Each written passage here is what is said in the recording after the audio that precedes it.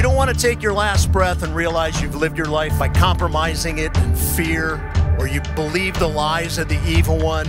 You're going to take your last breath. When you stand in front of God and are held accountable for your life, you will hear, "Well done, my good and faithful servant." And our assessment has concluded that Nathaniel, Gareth and Stacey Train acted as an autonomous cell and executed a religiously motivated terrorist attack. The family members subscribe to what we would call a broad Christian fundamentalist belief system known as premillennialism that comes from Christian theology.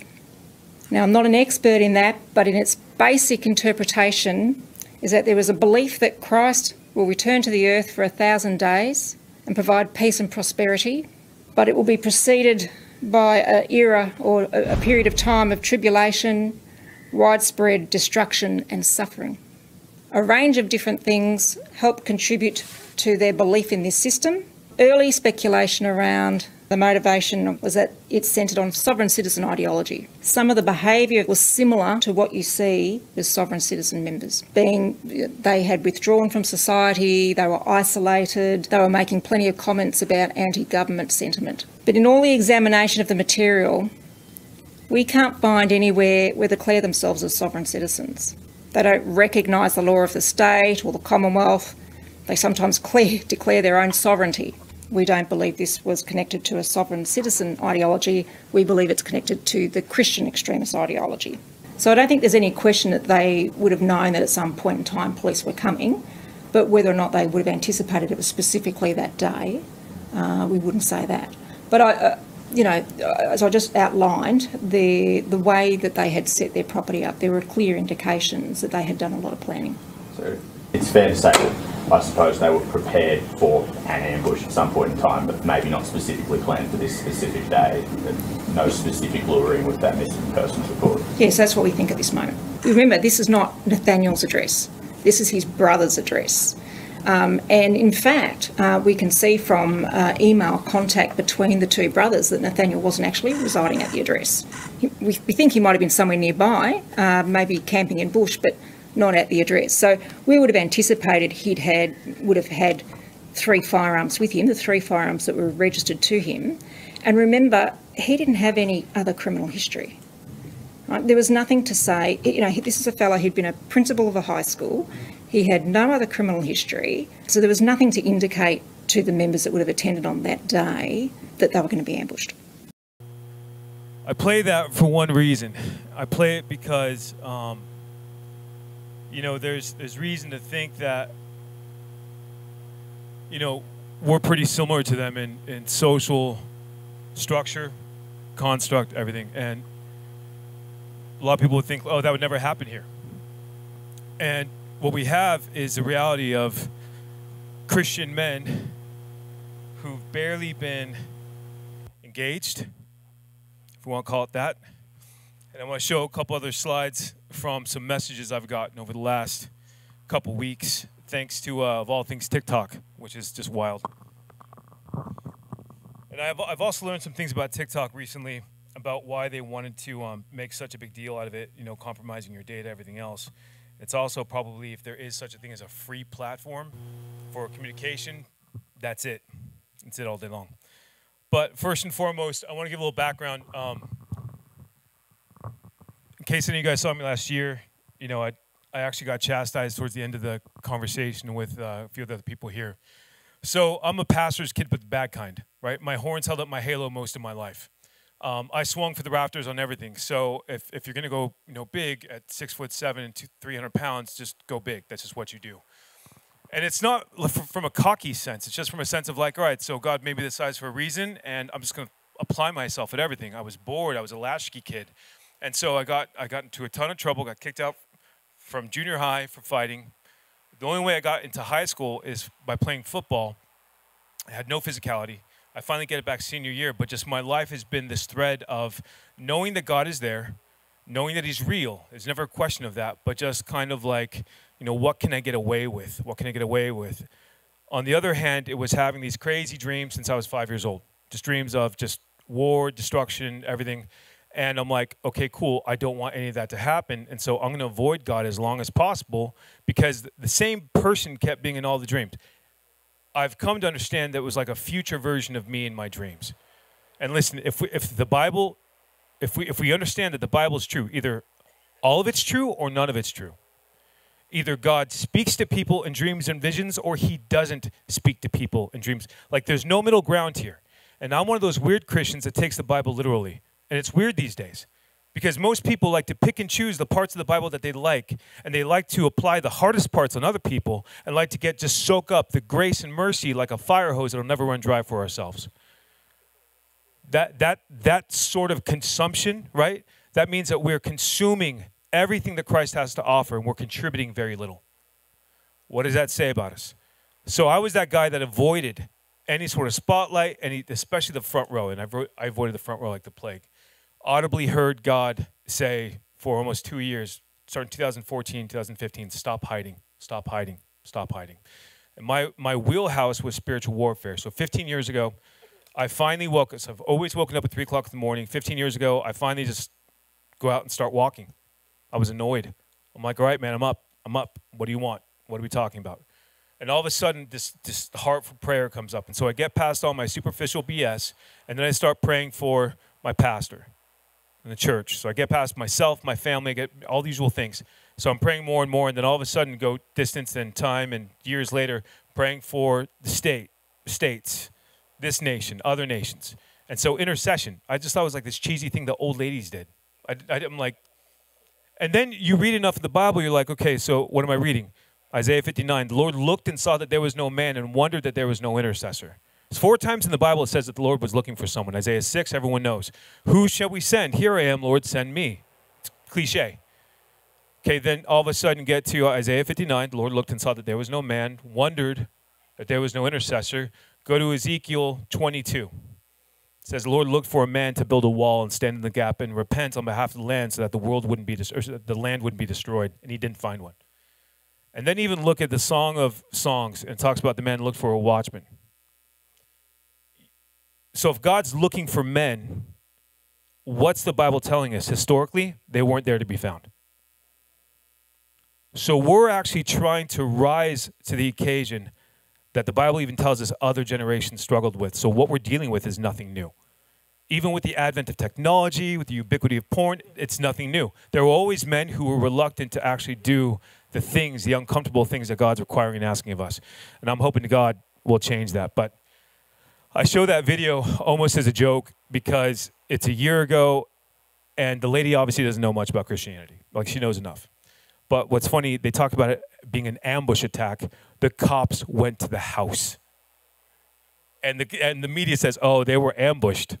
That's weird because it seems a little, other way around. We see that the media is twisting things. The Bible is the only thing left that we have to cling to that can't be twisted and contorted. And so my hope tonight is that I will leave you with the sense that the Bible is way more real, way more relevant than you've given it credit, and that you have to be the pastor 6 days a week. And the only way to do that is with your face in that book, on your knees in prayer, and charging forward like never before. That's where we'll start. But I'm going to go even further. Father, in the name of Jesus, just may the words out of my mouth and the meditation of my heart be acceptable in your sight. Don't let me screw up. Thanks. Amen.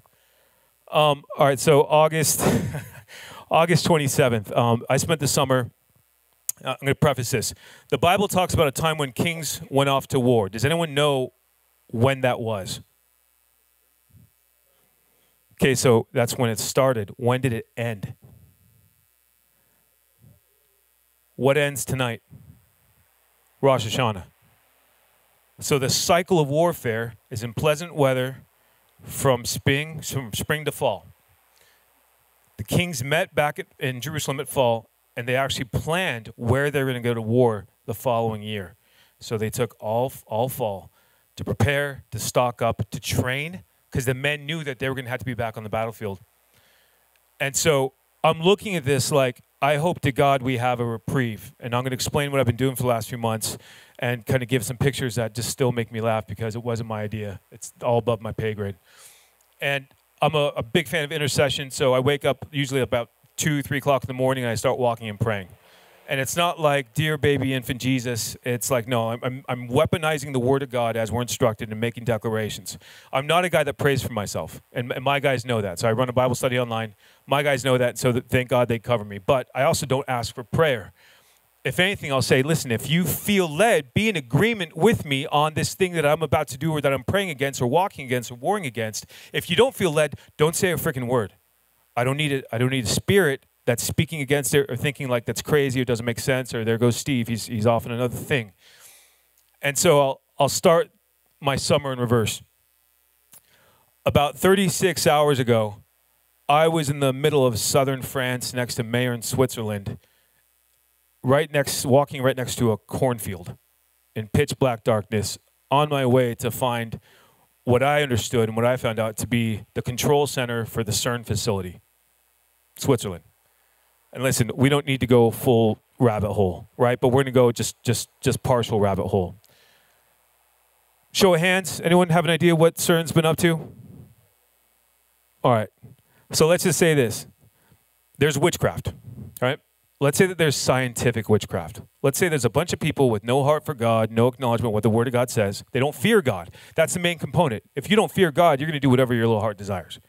You're going to learn a bunch of things, do a bunch of things, and the fear of the Lord in Proverbs is the beginning of knowledge. So you can learn everything. You just have no idea which end is up. And you have no idea when you've crossed lines and you've gone too far, and so you start doing, planning technology and building technology to murder babies more effectively and to cut off genitalia and to... Why would someone create a puberty blocker? Why does that even exist?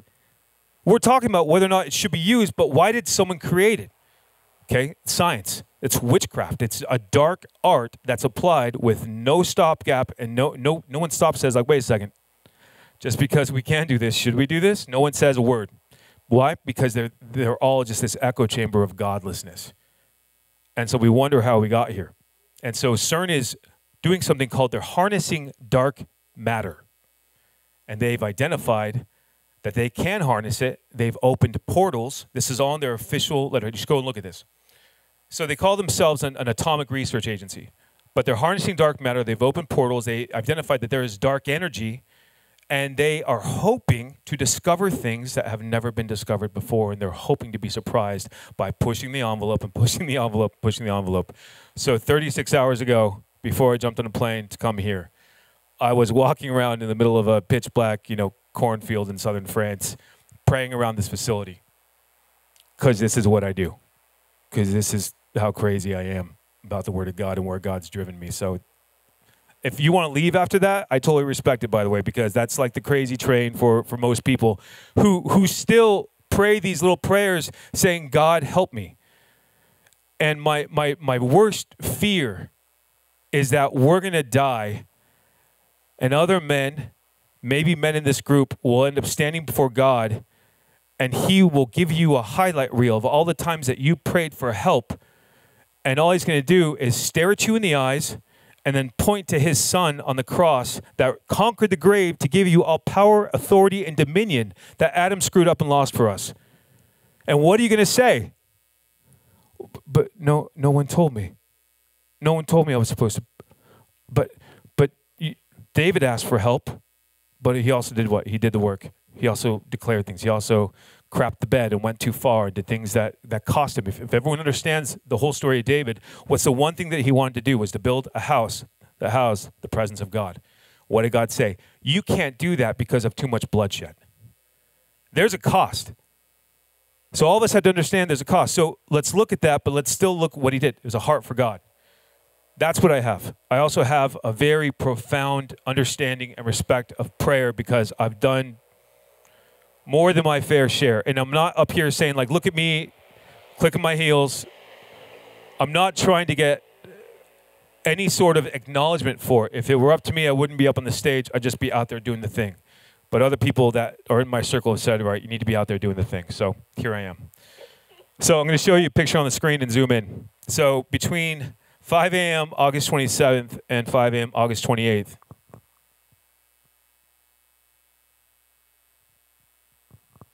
$76,000 steps. 538. If you do the math for my frame, it's approximately 36 miles. I found out I took the meandering way around the entirety of Manhattan Island. Yeah, not my idea, by the way. Geez, that's exactly what I thought, because my plan was to do 22 miles where I went from Wall Street on the south, up the east side, cut over the top of Central Park, and then down. And then all of a sudden I get to the top of Central Park. I started at 10:30 in the morning. Like, I just need like 7 hours. I'll be fine. I can walk full speed for that. And I can. And all of a sudden I get to 110th Street and I keep walking past it. That was my cutoff. And I go and I sit on the side of this little park where a bunch of homeless people were doing horrible things to themselves and each other. And I walk past it, and it's maybe 2 o'clock in the afternoon. And I'm just like, all right, God, I'm cool, right? We're good? I can just cut across? No peace, no answer. I'm like, shit. I text my pastor buddy. I've been with him all summer. Basically, I felt like God wanted me to be in New York to back him up. And so I said, hey, man, I just want to get godly counsel. You feel like there's something I can just cut across Central Park and I'm good? He knew the idea, the original motivation for it. It was, a good idea and merit. And he's like, yeah, of course. And then 5 seconds later, I see the ... on my phone. I'm like, no, don't do it. He's like, actually, I think you're supposed to walk around the entire thing. So next thing you know, I start at 10:30. I get back to my original spot at 4 o'clock in the morning the following morning. You can see the steps, right? Does that look like a steady, consistent speed of walking? No, it looks like my giant self got slower and slower and slower along the way. And that little last blip is me barely making it home. It probably took me 45 minutes to go less than half a mile from where I ended to the front door of my building. A week before this, I was on the subway, and I almost killed a homeless guy. No joke. Almost killed a guy. I sat on his half of the subway car. And of course, I walk in. I didn't realize why. Everyone else was huddled on the other side. So this guy was pretty violent. So there's women, there's kids, there's families, and there's probably like 8 grown men. And so I sit too far on his side. And as the train starts going, then he starts yelling. So the guy gets up. He's within maybe a foot of me. And then I stand up, and then he gets even closer. He pushed me. I'm like, bro, go to your corner. I'll go over there. We're cool. You're cool. I'm cool. Everything's cool. It's like, no, man, you're going to go down. You're going to be on that floor. I'm going to kill you. And I'm like, I don't think you're going to do that. At least not without a fight. Next thing you know, I hear this voice out of the corner. And think about it, this is New York. Everyone's seen the videos and the news stories from New York. Like, we know, like, this place is, it's about to be escaped from New York.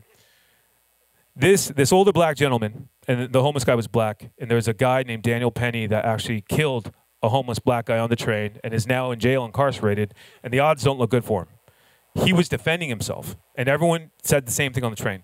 So this black guy says, sir, please stand down, walk away from him, don't hurt him. And then he starts saying, don't kill him. Don't kill him, don't kill him. And so about maybe a minute later, I end up slowly walking backwards. I go to my side, and the guy actually goes to the corner, but he's slowly saying, I'm still going to kill you, still going to kill you, still going to kill you. Ends up going to his corner. This gentleman looks at me and says, I think you passed the test today. So he was happy I didn't kill a homeless guy that was threatening to kill me and threatening everyone else on the train, unbeknownst to me. The guy ended up telling me this in the discourse. And I said, sir, I think you failed yours. Why is it that, and I told him this to his face, so why isn't it that every single man didn't get up and push this guy in a corner, in a headlock, kick him off the train? And I looked at the woman to his right and said, ma'am, are you scared? She's like, I'm terrified. I looked to the father across the way, and he just shrugs his shoulders. And I looked at the man across from me and I said, the reason why this city has fallen is because good men are doing nothing except telling someone that can do something about it to just sit down and walk away. That's what society is doing. That's what a godless society is doing that just wants to make everything and think and hope something's going to go away. And the Word of God already tells us it's not going away. So then what does the Word of God say? I'm going to segue to my notes. I'm going to start this, and this is kind of going to be the main theme for everything. And I get weird, and I open my Bible, and I start talking from my Bible sometimes. Romans 8:19, creation eagerly waits for the arrival of the sons of God. If you can focus on one verse to be your motivation for a world that's completely falling apart, it's that. So Paul, in the letter to the Romans, oh, that's weird. America is like, watching Rome burn with Wi-Fi, okay? Paul is reminding the Christians within Rome, because, right, this letter is to Christians, that the whole world is waiting for us to emerge. And it has been waiting for us to emerge. So what are we doing? And this is where even more indictment comes in. That's my beautiful video, my train ride, driving, or actually training from Rome into Switzerland, right? It's amazing. And of course, just proof of life. It's a CERN facility right up there. Short video, I went inside afterwards. The control center, that's where it is in Previson. You have to walk through the checkpoint. I think it was me talking to my guys. But I want to read some messages. I'm going to read some messages from women. And for some reason, over the last couple weeks, TikTok, 500,000 views and a ton of messages and ads. But I want to read to you what women are saying about the videos that I'm posting. Have any of you seen some of my videos? A little guttural? Good. Hopefully only like 2, because I kind of get a little angry at them sometimes. All right, I'm going to read this. For the first time, I prayed against evil. It felt so different, but right. Do you know of a female mentor as enthusiastic as you? I'm a 58-year-old woman with grandchildren, but I have already done battle with the enemy, saving my children, rebuking Satan's influence against my marriage. But now I feel called to give our Lord a safe place to come again. I finally understand what praying violently means. Thank you for being uncomfortable and doing these videos. My next obedient task has been laid out for me as a result. I'm not getting these messages from men. I'm going to keep going, but this is why. Good morning. Before going to sleep last night, I was praying and telling God I wanted to do more, asking him to guide me in the direction I needed to go, to be a warrior for Christ. This is a woman saying this. I have personally felt and seen God's blessing in my life, and I truly want to return the blessings in honor of him.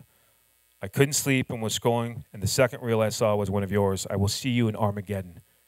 I know in my heart, my mind, God led me to you. Everything you are saying is true. It's your message I needed to hear. Thank you. Thank you for what you're doing. Heard the message. I'm taking notes, and I'm going to be boots on the ground in his name. Next one. Any word or one word? How? Question mark. I'm ready but older, a woman, mother, and grandmother. How do I raise to a higher level? I've asked to be used, filled with his spirit, used as the vessel he created me to be. I'm not okay with status quo. I want to do more. Anyway, you probably will never see this, but God will. That broke my heart. All right, this one. How do I help you? Or to help someone like you who needs someone creative on their team with design, problem solving, and editing skills. I know my life has more purpose than what I have done and offered in the past. I am meant to use my skills to do God's work. Your videos move me and are the type of thing I need to be involved with something similar. I'm a woman warrior of God in Canada. And then this one. This one's going to be close to home. I made a video for women. It's like 16 minutes, and Holy Spirit just had me go a different route. I need to make a follow-up, but this just actually hit a couple hours ago. Thank you for making a video for us women and your softer delivery for us.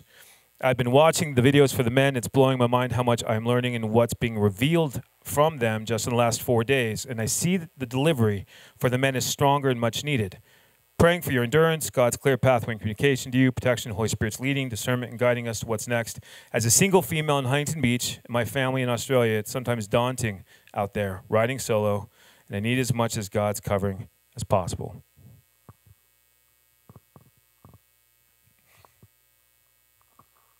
How many of you are married? Show of hands. How many of you have daughters?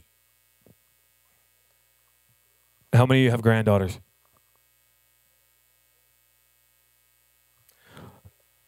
The world on its current path, or where your daughters and granddaughters are going to be posting messages on someone else's video because men still aren't stepping forward.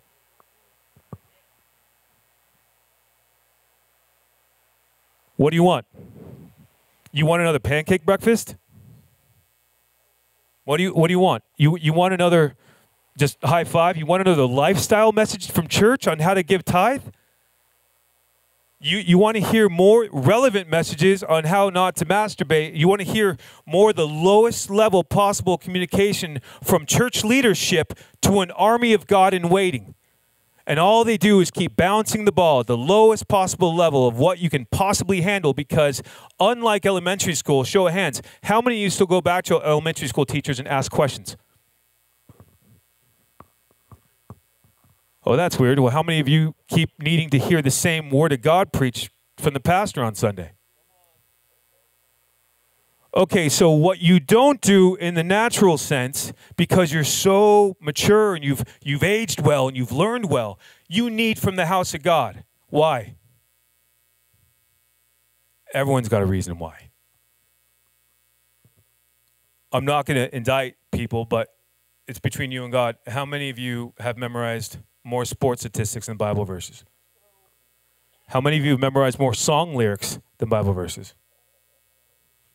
How many of you can barely get through a Sunday service and worship for 20 or 30 minutes, which is really just praise. It's not even worship. Abraham said when he was about to go sacrifice his son that's what he considered worshiping God. So that already tells us God considers our sacrifice worship. So when we're just praising, how many of you guys actually praise all throughout the week? All the time. Because you know that a life of warfare is a life of praise. Okay, so you have to be asked the hard questions, and the church won't give you the hard questions, because the church's measure of discipleship is to teach you and raise you up to be kept and a good member tither. That's weird. What did Jesus say discipleship was? I'm going to teach you to be sent.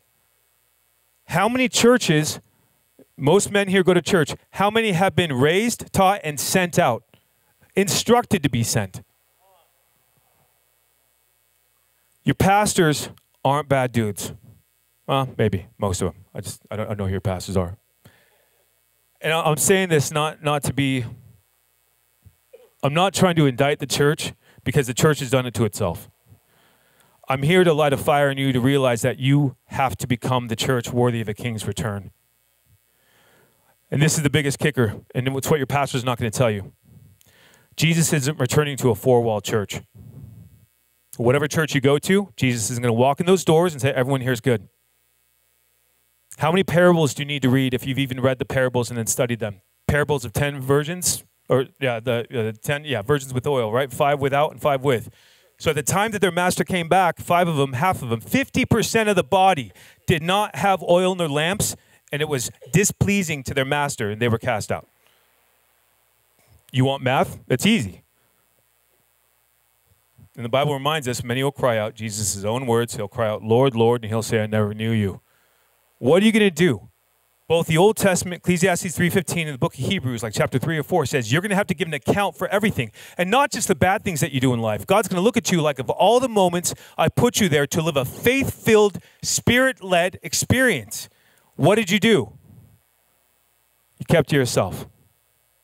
You didn't speak up. You didn't warn people. You didn't want to be an asshole. Didn't want to be a jerk. Didn't want to offend someone. Didn't want to, upset your friends. You felt like it was the wrong thing to say in time and place. And then what? Ezekiel's still true. As much for you as for me as for anyone else. If you don't warn people of the path that they're on, God holds their blood on your hands. So not only do you have to count for your sin, you have to count for the fact that you didn't warn people about theirs. What do you need? You need to be motivated. Why? When the disciples asked their teacher, right, to help them increase their faith, what did Jesus' response? Like Luke 16 or 17, maybe 17. He goes through this little list of parables. And then he says, if all you've done is the bare minimum of what I told you to do, you have to say that you've been unprofitable for nothing. And it's an interesting little parallel that he gives us. And the word, I actually love that word, unprofitable. Right? You've been unprofitable for anything. I have a friend, Noah Elias. He had this analogy, and I've heard it before, but he's the last one to say it, so I'll give him the credit for it. And what's cool is he gave this analogy about God as your primary startup investor in life. Right? For I know the plans I have for you. Jeremiah 29:11. And what's funny is that what happens with most startup businesses if they blow up, they kind of blow off the first early investor. until something goes wrong, something goes sideways, and then who's the first person that they usually go back to, crawling on their hands and knees when things go belly up? The first investor that believed in them. So that's like God's grace and mercy, right? It's been a fire hose that we've left wide open for decades, while women have been responsible for carrying the church forward for easily the last 50 or 60 years. Easily. Men stepped out, first on the house of God, then on the house, then on the wife, then on the kids. And then they just left. It's not just stepping out occasionally, moonlighting. No, they just left the house of God, left the home, left the wife, left the kids. Now we're left with fatherlessness and the curse that's talked about in Malachi 4. But if God's the greatest investor in your life, what does an investor want to see? A return on investment. Profit. And what are you doing? How many of you guys would be guilty of what Jesus said when you've been unprofitable for anything? Because you're barely able to do the bare minimum of the obedience that he's required of you. And by the way, obedience mentioned the Old Testament and New Testament. For any of you that want to put up your hand saying like, no, but the New Testament, it's just wiped out the Old and it's fine. Then all of a sudden you have Romans 15:4, what was written of old is useful for instruction. So how many people are just banking on the fact and hoping to God that his mercy never runs out? So you're barely able to be in relationship with God. Okay, so how many of you, show of hands, you want to honor God? Anyone? What I'm trying to help you understand is that there's such a rudimentary level of applying our faith. And then what do you have? Like, I'm trying to give you guys something that you can exchange this kind of existence for, where you're barely getting by, and the women of God have to step forward as warriors because the men of God are still figuring out when to get off the couch. They're trying to go back to church and get another lifestyle message or do the next breakfast or barely get to a men's gathering. And they don't bring other men together outside of when they're forced to or when someone else organizes it. They're not trying to build Christian community, then influence things. And we're wondering why the school system has gone sideways. We are the problem. We're it. And the pastor's not going to tell you, because as soon as the pastor tells you, you're going to look to him saying, like, why didn't you tell us more? What's he going to say? Well, because I need you to be a good member tither. Because you can barely handle the lessons, the slow softball pitches he sends you at a level 3, right? There's a faith, right? 1 to 10. 1 is you believe in God, but you hate him. 2 is you believe in him, but there's a bunch of baggage and noise you got to get through. And then 3 is your barely entry-level faith. And then there's 10, right? Spiritual gifts from 3. Spiritual gifts get you to 10. There's 9 spiritual gifts. How many of you are operating in spiritual gifts? Praying in tongues, healing people? Okay. How many of you want to? Show of hands. Okay, so when the Bible says be zealous for spiritual gifts, why isn't every hand here that's up for saying, do you want to? Okay, show of hands. Who here is righteous? So why isn't every single arm raised in this place? You don't even know who you are. Yeah, okay, so this is a rubber meets the road. Okay, so you say that, you say you're in Christ, you say you're a Christian, you say you follow Christ, and what did Jesus himself say? You'll know my followers by what? No, that's different. No. That's one thing. What else? No, it's very specific. You will cast out devils. You will heal the sick. You will raise the dead. You will cleanse the lepers. You will handle snakes and not die, and drink poison and not die. How many people have memorized or have spoken Psalm 91 over their life? Like the blanket psalm of like King David's, promise of protection. Show of hands. Come on, show of hands. Psalm 91. Nobody? It's a few people. So I'm going to present you with a biblical principle, and I hope that it takes root. How many of you have prayed for strength? And so you realize the way that God usually works is he gives you opportunities to exercise strength that's above what you currently have, and that's exactly how you end up getting heavenly strength. Endurance, building it. Faith is like a muscle, it has to be exercised. Okay, so when when it says we're going to handle serpents and not die, Psalm 91:13, you will tread upon the lion and the cobra, the young lion and the dragon. What if I told you that when you pray for things, God's going to only give you the thing that you're praying for, especially when it's for strength and fortitude and things like that, and endurance, because he's about to present you with things to exercise that strength and that fortitude and that endurance. The story of Abigail and David and Nabal. Abigail was, married to Nabal at the time, but she ends up getting to this point where David basically says he's not going to kill Nabal after all because she had brought him like food and water for his men. And she makes a statement. How many of you want to have an enduring house? If times get hard, if the book of Revelation continues to be read out loud, show of hands, enduring house. Everyone? Some of you? Okay, so what if I told you the only place in the Bible that tells you how that is Old Testament. Abigail says to David, for my Lord, God, has made for my Lord David an enduring house. Because David fights the enemies of the Lord, and evil is not found in him all of his days. It's a declaration as well as a future indictment. Who here is fighting the Lord's enemies in society and culture? Or who's here just trying to just go through life and just trying to not make as much noise and just trying to like handle you and... Okay, so here's another question. Who's ready to pick a fight?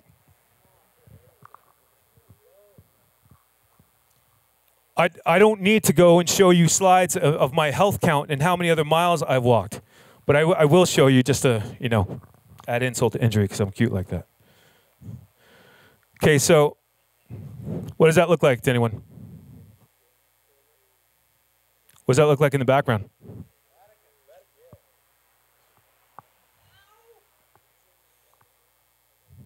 Does it look like Psalm 115, 2 Chronicles 10, declarations, Father, declare the mighty name of Jesus? I walked around the Vatican for 13 days. And I'm going to show you one video as just to give you some motivation. God already told me why and what we were doing. So that was kind of between my guys and I, but I want to show you an interesting video, and I'm going to zoom in. Show of hands. Anyone seen the movie Sound of Freedom? Okay, so it's kind of like a deal. Right, so has anyone seen what physically happens to young infants and toddlers when they get sexually assaulted? It's called panda eyes. On the outside, I'm a chaplain for several groups that do anti-human trafficking. And so we've been having some very interesting conversations. I've been read in for years. Seen some pictures I can never unsee. Reviling pictures that literally will turn your blood boil and turn that passage true where it says, you have not yet strived against sin as to the shedding of blood. Which means you haven't yet resisted sin without killing people. I felt that. So I'm going to show you a video, and you're going to say, like, wait, how is that even there? How many of you know when the Vatican was made? Approximately. 1500s? Anyone? 1500s. So the whole top of St. Peter's Basilica. It's a glass mosaic, which means all the artwork inside, it's not painting, so you don't have to repaint. It's this glass tile, and it's meticulously put together, painstakingly thought out, methodical, laid out, measured out, everything. So when I tell you, and the reason why I told you that toddlers and infants get this panda eye thing, this puffy eye thing, and they just have this look of despondency, I'm going to show you what's in the roof of the Vatican. That's me, my giant face, because I talk at the camera. Okay, and we're going to go forward, okay? What does that look like? Why is there a picture of a kid, mosaic tile, with a bunch of angels in between at the top of St. Peter's Basilica? Oh, wait, okay, so that's one, okay? That's a crest, right? By the way, everyone know the prophecy of Nostradamus? The two popes and the black pope? So you have to Google this. The tour guide told me this. Nostradamus, this is where biblical prophecy is coinciding and laying over with worldly prophecy. Nostradamus says at one point in time there will be two popes, which is never the case. A pope dies, and the next one comes into power. It says there's going to be two popes. One will die, the black pope will be left, and then the end of the world will come. So the current pope, Pope Francis, in 2015, he was the head of the Jesuit order. The head of the Jesuit order for centuries has been called and known as the Black Pope. And this dude dismissed it like, it's fine. Just at the end of the world, but you just never know. You don't know. And then he tells me this beforehand, and then all of a sudden I'm like, oh, look, that looks like a black creature on top of a gold dragon. Oh, Satan, dragon. Okay, so I don't know. Again, you don't want to draw conclusions. You want data. You want information. And so what do? I keep going along the top of the basilica. Okay? So I'm going to scrolly. Okay? One kid, doesn't look good. Don't like it. Looks like the crest of an animal that's mounted after a hunt. Don't like it at all. Oh, look. Angel. Beautiful angel. Gold. Next kid. Wait, that's a different kid's face. And it's a church. It's the center of the Roman Catholic Church that they say is the center of all Christianity. Second kid, okay. That's just got to be weird, right? That's third kid. Okay, and so we're only accessing half of this. Wait, there's a fourth kid with a different face. Oh, okay, crest, don't know what that means. Another kid. Oh, an angel. How about that one? I'm not a conspiracy theorist. I'm a conspiracy realist at this point, as all of you should be. And the biggest conspiracies that are coming true are in the Word of God, that most of you don't memorize, don't read, don't meditate on, don't pray on, don't declare, don't weaponize. And so you're barely able to go Sunday to Sunday to Sunday to Wednesday to men's group to this, that, and the other, and maybe talk about a few verses and chapters here and there. And none of you can ever brush up against your pastor and say, Pastor, you're going on the weak side of faith when we should be at war. Why? Angel, another kid with a different face. Okay, I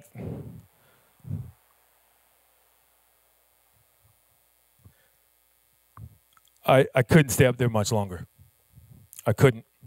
So what have we covered so far? I do weird things like walking and praying and declaring God's word. I go places all around the world, which has just been a random thing of doing. So I've done this in Jerusalem, Washington, D.C. So the way that the time frame worked, since June, I've been in New York City, hanging out with the buddy, sharpening one another. He lost his lease on a building and where his church was, and ended up basically taking his people to the subway system. His whole church went to the subways. And basically, that's like a recipe for just losing your church instantly. The subways in New York City, by the way, they did it on the biggest parade day of Pride Month. They went to Times Square. Talk about a big Christian set of balls, right? And of course, and I'm sitting there like, this is going to be awesome. And he's like, I don't want to talk to you right now. Because like his thing is, like, and he'll admit it, it's public shame. He doesn't want to be shamed publicly. And I'm like, dude, this is territory. You're the only person that's actually out here claiming territory and not sounding like an idiot with some like, oh, I'm just going to be down here with, a yellow vest on claiming Jesus loves you amidst like a bunch of gay people that want to kill you. No, he held full-blown church. Keyboards, guitars, bass, drums, little PA. Got away with it. He's also an attorney, so he kind of knew how to navigate this. But I say this because it started in New York, goes all the way through. I end up walking around Manhattan, had no intention of doing it. The very next day, I'm in D.C. Actually, sorry, a week later, Friday later. So I do that on Sunday to Monday. Friday, I'm getting my passport in Washington, D.C., and I walk all along the mall like I've done with other groups. And so then 24 hours later, I'm on a jet, and I'm flying to the Vatican, and I'm doing this around the Vatican. I do that for 13 days. 12 is the number of government. And so I knew what God was asking me. Like, we're basically dethroning the government. I'm trying to buy time. And I'm doing this from a little Christian reclusive, like I'm cool with all this going kinetic because I have maybe more tools than the average person has, and maybe more freedom seeds than the average person has, right? But I know it's still not going to be enough because if I don't have the spiritual fiber and standing behind it, and I think I can go weapons hot and things will go kinetic and I can just start shooting people randomly, sorry, that's murder. It's not righteous war. So all of us, by the way, Revelation 18 reminds us, when Babylon falls, that's when we respond back. In the Bible, the whole message for us is clear. We don't start things, but we finish them. And the only people that finish this on the right side with Christ are people. And so I'm here to give you a warning, a wake-up call. God is not returning back to the four-wall church. He's returning back to his people. And so the longer that you keep thinking you can just go to church and not become church, you're lying to yourself. And the longer that you keep thinking you don't have to rise in your faith and build your faith and grow your faith and be a spiritual Viking, bloodthirsty for demonic activity and engagement so that you can be sharpened and you can endure, the ceiling of your faith becomes the stunt of your family's faith, which means your family's faith will likely never transcend yours. How many of you have wives where their spiritual faith is actually probably what kept the wheels on the bus? Probably they were the ones that were faithful. They were the ones that kept praying. They're the ones that kept saying, we need to go to church. We need to do this. We need to do that. How many of you are still trying to play catch up? What motivation do you need? The world's going to shit.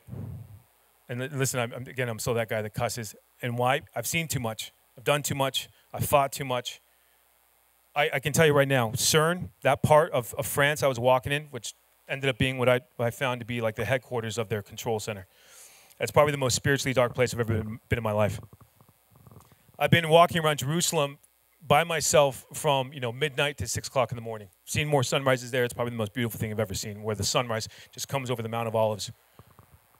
And I'm not saying, again, there's no feather in my cap. Every single day, God's mercy renews morning by morning. Manna from heaven fell morning by morning. Spiritual warfare resets every single morning. Either you're going to rise up to be a watchman on the walls of your own faith, your family's faith, your home, then the church, then the community, then the region, or you're just going to be playing status quo, and you're going to leave here the same way that you came in. That choice is up to you. I'm still going to be doing my thing. God and I are just going to probably be on a marathon and just doing a bunch of weird things. That's just kind of how this works. I don't say this because I take pride in it, but what I'm looking at are a bunch of dead people. I'm looking at dead men walking. And all you guys came in here, you're going to get loud, you're going to clap, you can do your thing, you're going to go through the motions, right? Some food. And by the way, if this puts you off, any of you that bad, like, we'll give you your money back all day. I actually gave them cash at the front just to make that happen. Like, I'm actually here not to, if I have one hope that the Holy Spirit's put on my heart, I don't want any one of you, not a single man, to leave here the same way that he came in. And if that means I piss you off, that means I somehow offend you, amen. I'm the guy that has to wake up about 7 o'clock in the morning. I slept through my alarm because I also set my alarm for 3 o'clock because I don't want to miss a day. So it's probably about maybe 4 years ago. I wake up at 7 o'clock in the morning after my alarm's going off and I hit snooze about 50 times. And I go back to bed again, and then I have this little mini dream where God is walking at me in heaven, and he's pissed. And he has something in his hand. I'm like, oh, hey, God. I'm like, oh, wait, we're not happy. Okay, what's up? He's walking right at me, and all of a sudden he takes out this piece of paper, and he's bringing it to me, and then he brings it to this, kind of like to my left. So I'm here, and I'm looking at this, I'm like, wait, where's it going? And all of a sudden I see Satan standing right next to me. And then I look back, I'm like, wait a second, why is he here? And I look at the paper, it just says pass on it. And God never loses eye contact with me the entire time. So what God basically told me was, that morning I just decided to hit snooze. I just gave Satan a pass. So when I'm talking to you like this, that's the normal communication that I have with God in dreams, audibly, everything. It's just how it goes. I've spent more time alone with God in the last 15 years than I have probably with people. To be quite honest. Almost in a way, not by choice, but when you start praying for God's anguish, what happens? He shows up, and then what do? The Bible talks about how Isaiah even had to get away in the heat of his spirit for 7 days. Ezekiel, something similar. Like, you get so overwhelmed with just the fact the Holy Spirit is so real and present, and we have to go a distance, and he's bringing you to a place where you're supposed to go an even greater distance, and you're like, wait a second, I just want to get a little more sleep. Wait a second, I just went to bed late. Wait a second, all these things. And something weird happened, and I almost kind of like forgot about talking about it. So when I was on that walk, and I'm walking around New York, and listen, New York is a dumpster fire. I mean, that thing is a cliche meme as it gets. And I'm like, wait a second, why did Ezekiel 22:30 come to mind? And then it's like, we pray for our enemies. I always pray for our enemies. And something I've learned in spiritual warfare, you have to pray for the soul to get saved. So all those people, especially the tour guides and the people I met at CERN, they have no idea that they're actually betraying and defying God's natural order of things. Right? God created natural barriers between the natural and the supernatural. What do drugs do? What does alcohol do?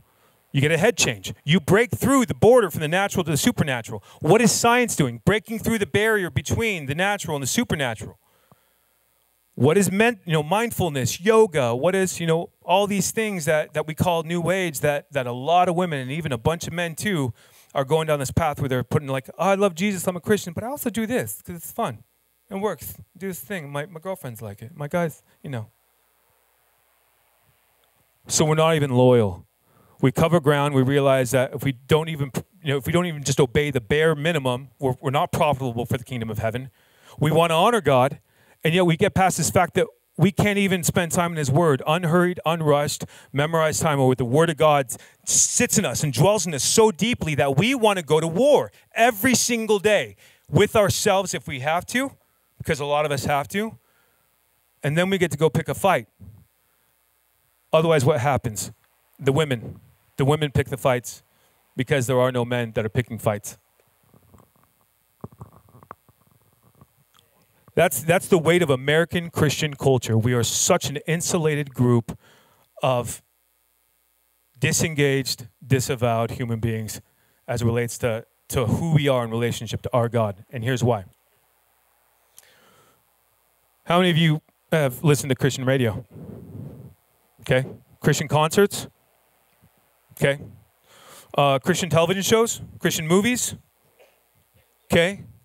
So Christian groups, small groups, friend groups, right? So we've all of a sudden created and allowed these little Christian bubbles to exist. Well, that's so cute. We're cute. Look at that. It's so great. They can go from like Christian thing to Christian thing to Christian thing. Oh, there's homeless people outside. Sorry, my window's up. I can't hear you. Bye-bye. I don't have money for you right now. We're so insulated while the world is going. It's just completely falling apart. We're not raised and taught to be sent. We're taught to be kept. We love being kept. We love being coddled. The women are looking for men. So all of you that have daughters, have you talked to your daughters a real conversation if they're of that age where they're actually like in the dating pool? Hope to God you can find a dude at church, but guess what? 50% of all young men under the age of 25 right now can't have an erection without Viagra or some sort of other Viagra product. 50%. So medicine's coming for our kids. Food's coming for our kids. What they're putting in the air is coming for our kids, right? The enemy's coming for our kids. The school boards are coming for our kids. Predators, right? The San Francisco gay men's like chorale, I think it was like 2 or 3 years ago, came up with that video in a song where they're singing "We're Coming for Your Kids," and then they chant that again this summer in New York City during the gay parade. So everything's coming for your kids. And so how many of you hope that your daughters will find a nice, good, solid Christian guy that's unaffected by all this trash? It's not going to happen. If as many of us are dealing with sexual depravity in the throes of what we're dealing with there, we can barely get past it. So all of us just keep bouncing around. So the messaging keeps going on this baseline thing. It's still very real and practical. It has to be addressed. But at what point do you not pick a fight and go to war and destroy all these things? Because what does the Bible say? You can wage war against disobedience only once your obedience has been attained. I don't know what you're waiting for. The exchange is apathy for war. The exchange has always been apathy for war, lethargy for war, being asleep. And you look at 2 Corinthians and it says, don't have communion if you're not fully resolved with God, because one of 3 things happens. Sickness, weakness, and sleep. What is the current American church? Sick, weak, and asleep. How much more of the dead church do you need to see till you realize God is not coming back to a dead church full of people that have the potential? So yes, every 4-wall church has a potential. I'm not crapping on pastors. Pastors have enough on their plate because they're running a business, because they're trying to be as relevant, passionate, engaged, spirit-filled, spirit-led as much as possible. It's on you to be the pastor 6 days a week. And so when you keep going in there, barely making it Sunday by Sunday, Wednesday by Wednesday, barely making it in, not on fire, not brushing up against it, and not filled with the Holy Spirit's presence so that you can influence the atmosphere to get more people on fire, who's doing who the disservice? The pastor doing you, or you doing the pastor in the church? This isn't on the pastor. This is on us. And for all of you people that think that you can elect a person that comes from society that's falling apart, but they're going to be better than us, bigger than us, more morally put together than us, all of a sudden be bigger and better people than we are, than the culture that they came from. Who are you lying to? And I've got friends within different organizations that are doing very well on many fronts at school boards and politics. And I'm the guy where, you know, I have the fun, awkward conversations. They're like, well, how do we get revival back again? I said, it's easy. Everyone, of course, gives their, you know, first thoughts, and I go last. It's easy. They're like, what? I said, burn all the churches down. And they're looking at me like, that's crazy. Steve's crazy. That's nuts. That's Steve. Crazy Steve. Has he been drinking? I don't know. Is it noon? I don't know. Okay, what about this? What that statement was meant to say, and they got it, was to remove the middlemen.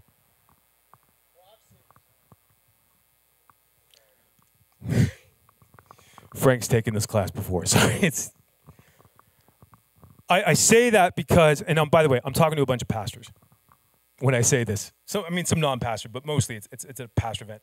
And I say this with almost a little bit of zeal, and they didn't like that at all, because I basically indicted them as the problem. And so when I talk to you guys, you're the problem. When I talk to the pastors, they're the problem. When I look in the mirror, I'm the problem. I have to fight for my salvation every day. Work out your salvation with fear and trembling every single freaking day. No days off. Why? Because the world's going to crap, and we're watching Rome burn with Wi-Fi until we're not. Until we realize that God's actually called us, and he's given us his word that says the entire world is waiting in anticipation of the sons of God to arise. If you can't wake up with that being your motivating verse every single day, I don't know what more you need, because here's how bad it's gotten. So I was scrolling through social media, and I've got, again, a bunch of solid dudes that do awesome things, and they are regurgitating content from other people all day long. All these political pundits just reposting, and forgive the expression, right? Shit post after shit post, like it's the same thing. Like, we get it, right? The migrants are here. It's an army in waiting. All these things are happening. So the moment, by the way, that they cut off giving these people money and food and housing, and if God forbid that ever get cut off, the hungry, angry people are going to start doing what? Coming after your money and food and housing. It's already happening. But this is the tragedy. The longer that we go down this path, we keep thinking that someone else better than us is going to do the work and step in. It's not happening. The Word of God is actually showing us and has told us and is trying to reveal to you that the more you press into God and the Holy Spirit, you realize this is possibly the greatest rescue mission in a yard from hell, and he's put you here on purpose. What are you doing? I'm not saying you need to wake up at 3 o'clock in the morning. I'm not saying you need to go walking. I'm not saying you need to go spend resources that you really didn't have to go gallivanting. I wasn't on a foodie vacation. I would have loved to have gone to Italy and bought a Moto Guzzi and just like driven around the entire country and like say, sorry, God, you got this, right? You got this. You got other men doing a bunch of other things like this, and so I'm good. I'm just one dude amongst a bunch of other dudes that call themselves Christians and do a bunch of Christian things, and so like we're all doing this, right? Nope. Again, there's no feather in my cap. I have my assignment. I have my war. I have my Ephesian armor, but mine is not behind plates of glass and held up with nice lights and a fancy display like a relic of a bygone era. I don't take mine off. I can't tell you how many times I hear from guys, I put on my armor every day. Can someone show me the book of you that says you can take it off? No, it's not there. Uh-oh. And if we look at this, right, and the reason why I'm trying to say there's an exchange, you can exchange this life of Christianity that you've been living, and I'm not saying it's not real to you. I'm not saying you don't have real issues and real testimony and real life and all these things that happen. They're very incredibly real. But at what point do you stop needing milk and start going for meat? At what point do you understand that the kingdom of heaven, when you pray it down on earth, is not a kingdom of scraps and leftovers? Our fathers, men, eat. So there's food that's going to the enemy. There's food that's going to school board meetings, and there's all these things that we have to be doing in the practical and the natural. But how many of you are also going to war in the supernatural, in the heavenly realms, are taking the word of God as a weapon and speaking it to buildings and laying hands on buildings and going up to people and even waking up saying, God, Today's the day. You're going to show me a devil to cast out. Today's the day.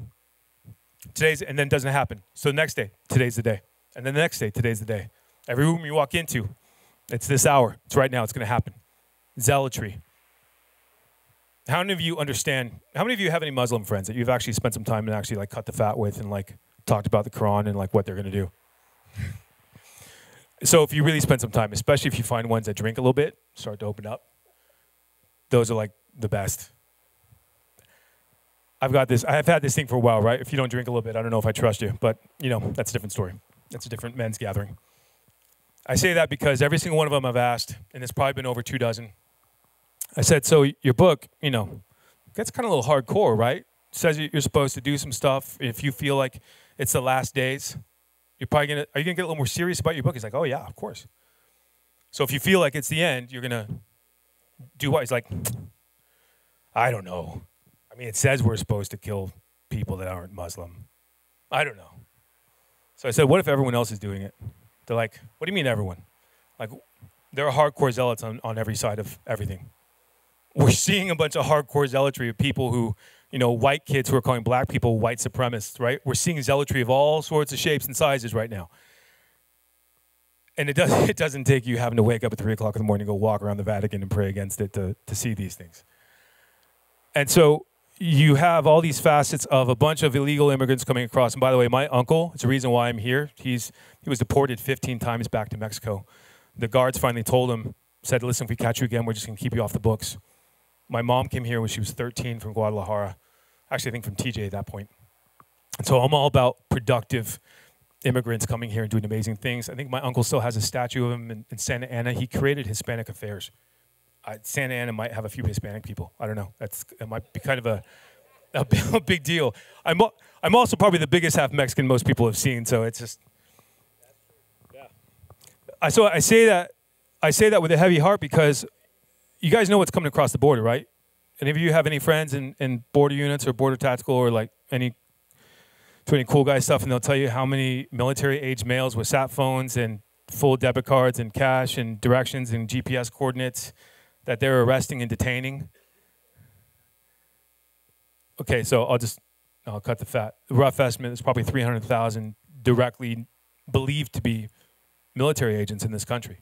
And that's from people that have seen these guys come across the border. 300,000. You know how many active shooter scenarios it would take for them to shut down Fullerton? 2. 2 at different areas. 2 active shooters in different areas at any given time. And yet you've got guys with sat phones walking around, standing on the corners of different places. You got crime increasing. Go look at Europe. Look at the videos on that. You just have to Google them, get past that. Maybe use DuckDuckGo, but you'll see them. There are actually like crowds of Germans and other nationalities walking the streets just to combat those other migrants that are now raping and pillaging people. Even men. Men are getting raped. Men walking alone at night are getting raped by crowds of migrants. I'm not saying they're all bad. I'm not saying that they don't want the best for these things, but I'm saying what came out of Egypt with the Hebrew people. It's called the rabble, the mixed multitude. It's believed to be those are the people that gave the Israelites golden calves, all the input on worshiping other gods, idolatry. So what's coming across our border is a mix of a lot of things. We're not prepared for it. Some of you might have enough guns and ammo to handle business for you and yours. I love that. Do that.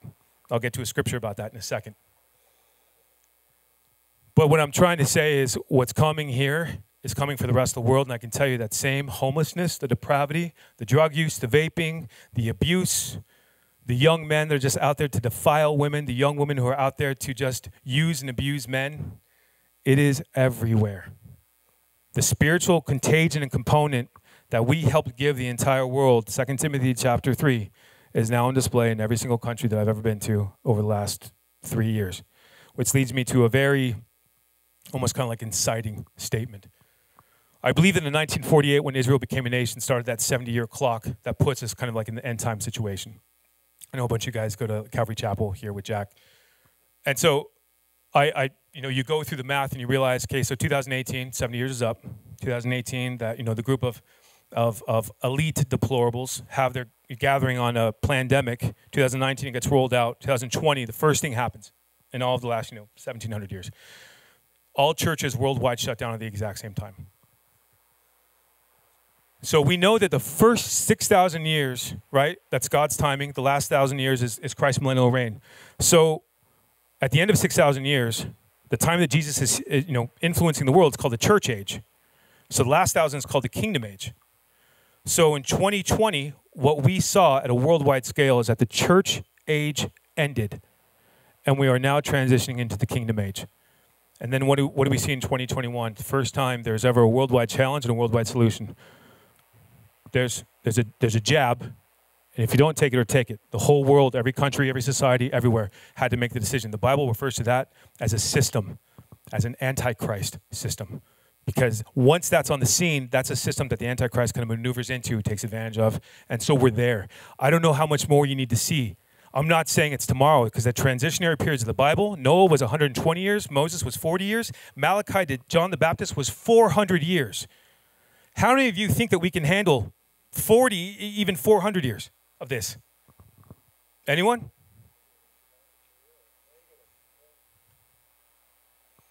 Okay, so if it's on display, if it's in the Word, show of hands. How many of your pastors are talking about rapture? Like it's on the table. Show of hands. Okay, how many pastors are talking about remnant? Oh, come on. I don't see. Yell it out. If I can't see a hand, yell it out. Anyone? I see one hand in the back that was like a sneaky little hand. What's the remnant? We know that Jesus is here for 1,000 years. So that means Christians are here for 1,000 years. We know that Revelation 20 says cowards won't enter heaven. So if Jesus died on the cross for our sins and then conquers the grave to restore our power, authority, and dominion so that we can trample all things, have dominion, right? Everything. And your pastor is telling you that you get a hall pass out, and you get a hall pass, and you get a hall pass, and you get a hall pass, and everyone gets a hall pass out. You don't even have to think about being here, because bye, hall pass, it's hall pass, we're going, let's grab my hand, let's go see Jesus. Okay, so God sacrifices his only son for us to have power, authority, and dominion to restore what Adam really messed up. And you don't think it's cowardly to just want a rapture out of here? So the Bible then says, Babylon falls in Revelation 18:20, it says, cowards don't enter heaven. I just want to ask you this question. What do you say to God when you have your exit interview and you're like, man, thanks, that was close. I almost had to be persecuted. I almost had to die for my faith. Whew! That's awesome. Man, the blue beam and the light just like took us up and like everything else. But hey, it's cool though, right? Like we're here. Like where's the gold? Where's the mansions? We're here. Like where's my keys? And he's just staring at you. He put you here on the greatest rescue mission a yard from hell, and you're celebrating getting out with a hall pass. And you don't want to be called coward. You don't want to be questioned. Everyone thinks that they're going to be told just because they got out in the rapture, well done, good and faithful servant. Who are we? I mean, outside of liars. How many of you, again, what I'm trying to address is you're being spoken to about a rapture. Spoken to as if it's the predominant thing to focus on. And what does it do? It disengages you from the very tedious, difficult work of getting your ass kicked by mentioning Christ and possibly being hated and vilified and ultimately decapitated. Why do you think that the saints in heaven cry out for God to render judgment? Because things go sideways. And people are here through it and experience it and are tormented for it. And so I'm not saying that your pastors are setting you up for a fall. I'm just saying you have the opportunity of engaging your faith now on this side of heaven. You're a spiritual being surrounded by spiritual beings calling out to a spiritual God, going to a spiritual place. And you don't even know who your spirit is. You don't desire spiritual gifts. How do you even know, as the Bible says, the seal and guarantee of Christianity is the Holy Spirit's mark on you? And you're being spoken to more about the mark of the beast than the mark of God. You have to exchange this tepid, lukewarm version of Christianity for being a full-blown criminal as it relates to Australian police calling you an extremist. So I'm addressing the heart. It's the want. Your pastors are going to say whatever your pastors say. I've already told you, you're the pastor 6 days a week, so you don't get a pass. Your pastor, no one gets a pass. They will be judged harsher than you will. But you still have to say, God, what is, you'll have to explain your heart posture to God. And if your heart posture is rapture,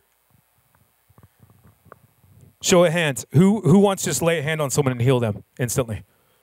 Be pretty cool, right? How many people have sick people in their lives? Cancer-riddled people, right? Pastor Mike, how many of you wouldn't just do whatever you could in faith to make sure that guy's healed on the spot? Okay, what about dead people that die prematurely? We're kind of seeing a lot of that right now, right? Young kids dying on the field, young adults, dying. SADS, sudden adult. How many of you wouldn't want to defy the enemy's plan and bring those people back? Show of hands. Anyone want that? So you actually want what the Bible has to offer you. What are you willing to do to get that?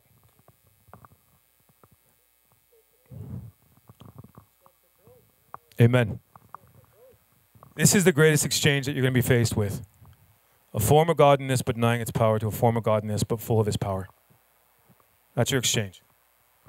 I don't need to drag this out. We can talk about this at length again. I don't want a hostage negotiation. At this point, we don't even have any fancy music. Like, this is as down and dirty as it gets. If any of you are sideways on your faith and you need to come back and make an amends, don't even want the eyes closed. I want to show of hands. Right? It's time to come back home. Okay? That's one group. Next group. Who's ready to exchange the form of godliness with no power for a form of godliness with power? Show of hands. Big, bold hands. Okay? I need all of you to stand who raised a hand. In fact, I need you guys to come down here and just make a group. Come down here. I need you to stand shoulder to shoulder. I need you to actually place your hand on each other's shoulder.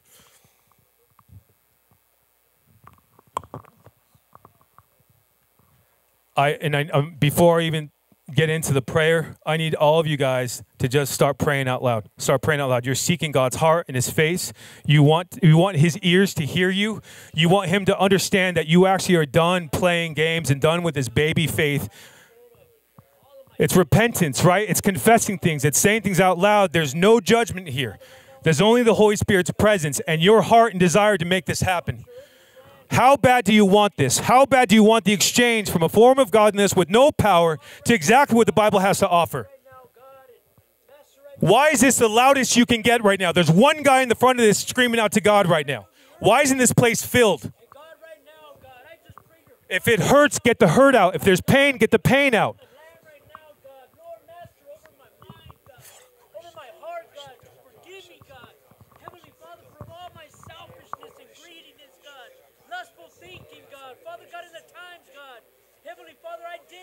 What they were talking about, God. Heavenly Father, I will listen to your word, God. Heavenly Father, and they go back home, God, looking at stuff that I shouldn't even be looking at, Father. Amen. Start confessing it. Start confessing it. Whatever's heavy on you, whatever burdens are there, start confessing it out loud. And don't stop until you know that you've gotten God's attention in his heart. Heavenly Father, my God, when I feel an urgency, God. Heavenly Father, that I know, God. Heavenly Father, my God, that you want me to step out and do. All of you, that's it. That's it. I hear nothing on this side. There's no yell in this man. Any yell in this right now. What do you have? What are you going to tell God right now? In the council of all these witnesses, what do you tell God? Silence? Louder. Louder. Get it out. Start yelling it. All these guys over here. Why isn't there something louder? If you're done, you're done, but...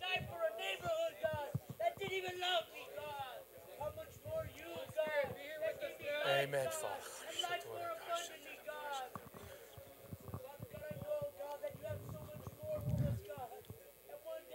All right, this is going to be fast and quick, and when I'm done, if you want that warrior's heart and you're desiring those spiritual gifts, you're already laying hands on each other. That's what the Bible requires. I'm going to need, by the time I'm done praying, every single man here to yell at the top of his lungs, Heavenly Father, we love you. We're so grateful for what you've done. Jesus, Jesus, we need you. We need you every single day, wherever we go, all throughout the day. Holy Spirit, we can do none of this without you. It's your way or no other way, Father. It's our obedience to what you said, or it's nothing at all, Lord. We claim right now we're standing in the gap on behalf of ourselves and where we've come from and where we need to be, Lord. We're desiring more of you, Father. In the name of Jesus, the gates of hell will not prevail against my family, against myself, Lord. The gates of hell will not claim people in suicide. The gates of hell will not come for brothers and sisters who are trying to come forward, Lord. In the name of Jesus, I ask that you meet these men where they are. I ask that you cleanse them as they repent and cry out to you, Father, that you are meeting them where they're at, Lord. And I pray to God right now that all these men will step forward in faith like never before. This is the time that your men step forward onto the stage of history. This is the time that no man will go unaccounted for, where his faith will rise to that of giants that we read about in the book. And they will start to read about us and our lives and how our exploits are on display. Father, right now, I ask that you bless each and every one of these men. I ask that you speak to them in dreams and visions and prophecy, Lord, that the spirit of prophecy step forward, that they rise up in their voice, Lord, that they speak to the generations, Father, to the elderly, to the young people, the children, Lord, and they raise up generations of faith-filled Christians that are done playing games and are done desiring a rapture and a hall pass. In the name of Jesus, Father, rise your men. Rise them now. Father, as I place this mic down, Lord, you are bringing them forward. We love you. We trust you. In the name of Jesus, amen.